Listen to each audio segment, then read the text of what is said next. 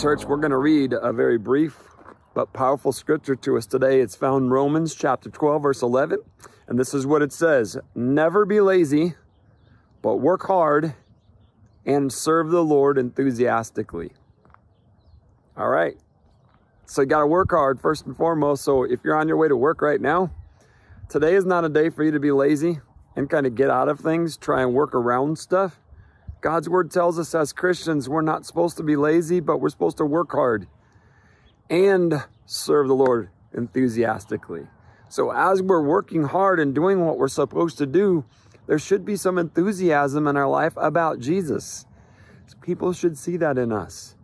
We are the light of the world, man.